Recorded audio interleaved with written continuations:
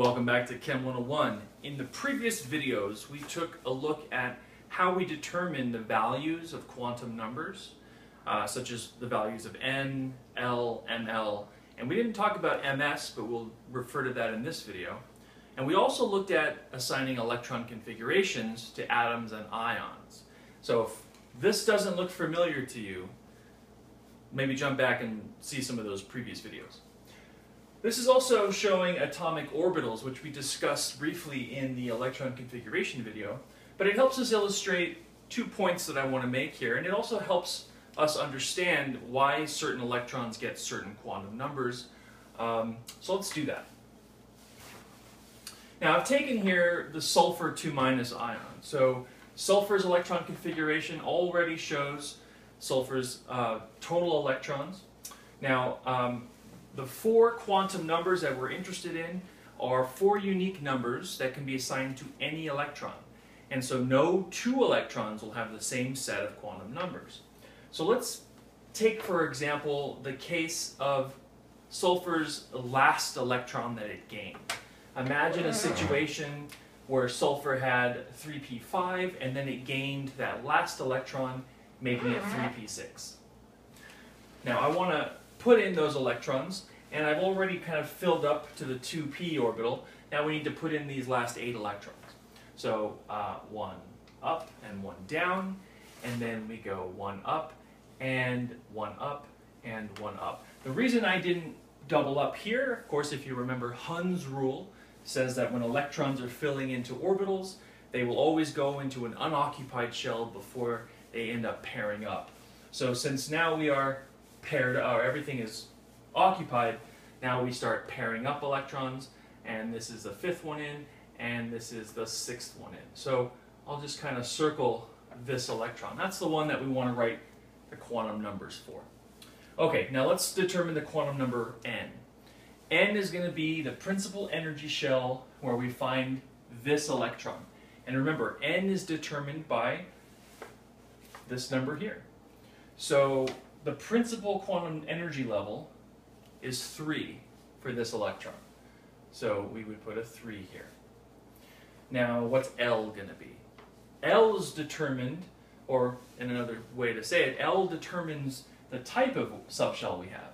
So since this is P, we already know that L then must equal 1. When L is 0, we get the S shells. When L is 2, we get the D shells. Alright, well what is ML? And this is why I like to show out the orbital diagram. Because remember, the values of ML can be everything from -1 to +1.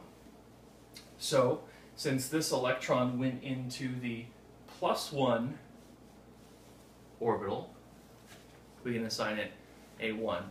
Now, these energy levels are arbitrary. They're degenerate. And to say that it goes into this one over this one is arbitrary. But, so that everyone is on the same page, the Aufbau Principle shows us how we can do this so that everybody agrees on it.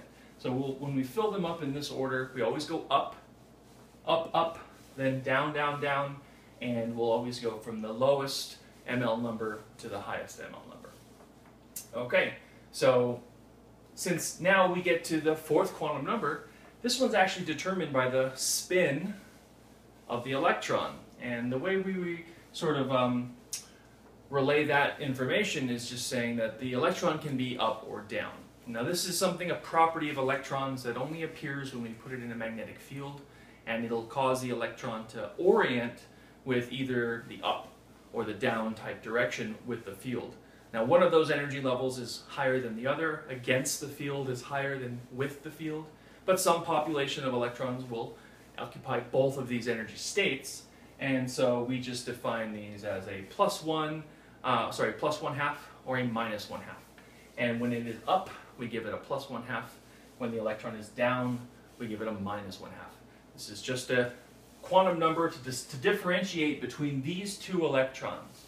And I'll illustrate that in one moment. What am I writing here? +1 half. Or -1 half. Okay. Now let's say that we were interested in the 5th electron. The one that actually, oh that's not true. This is the 5th electron. What if we were interested in the 1, 2, 3rd up electron? Well, we would write an almost identical set of quantum numbers for this electron. We would say n is 3, L is 1, ML is 1. But the difference here is that it is the up electron. So it would get a 1/2 instead of a -1/2. So you can see no two electrons are ever going to have the same exact 4 quantum numbers. Let's do one more. Let's look at nitrogen. Now nitrogen only has 7 electrons. Up, down, up, down, up. Now remember, unoccupied orbital, Hund's rule. Up, up. All right, and let's say that we're interested in the 3rd electron that went into this. So we're interested in the 1st electron that went into this 2s subshell. Now, being the 3rd electron, let's assign a set of 4 quantum numbers to it. The first quantum number is n, determined by the principal energy level. The second quantum number is L, determines the type of subshell, in this case S. When we have an L is 0, ML is automatically 0. There's nothing to write up there. And then, is it the 1st electron in, the up electron, or is it the 2nd electron in, the down electron? In this case, we're going for the 3rd, not the 4th, so this will be a 1/2. This is how we assign quantum numbers to electrons. To recap, you want to start off with a correct electron configuration. That means if you're writing the ion nitrogen 3-, you want to make sure that this includes all of those electrons so that you can very accurately know which orbitals you're going to use to then assign quantum numbers. Should I show you a D shell? Let me show you a D shell very quickly. Imagine that we built on this shell here. The 3p moves on to the 4s, and that moves on to the 3d. The d is going to have 5 positions, and if you were trying to assign the ml number, we would say -2, -1, 0, 1, and 2. And so you could get ml by using orbital diagrams. Alright, so in this video we looked at how to actually assign 4 unique quantum numbers to electrons. We talked about Hund's rule. You can't put electrons into the same shell until they are all unpaired or all filled up, and then we start to pair them up. That's when Pauli exclusion principle tells us they have to be oppositely spinned. And by convention, we always say up, up, up, then down, down, down. And lastly, we looked at, I think we got it. Feels good. See you next time.